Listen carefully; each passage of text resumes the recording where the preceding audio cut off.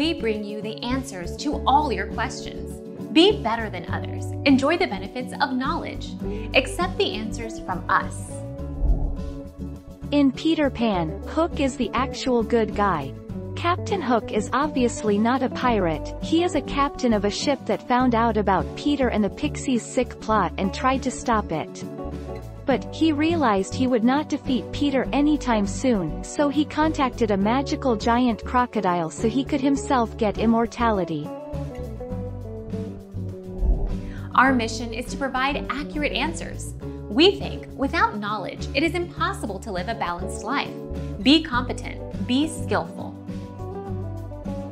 Thank you for watching. Don't forget to subscribe and hit the bell notification.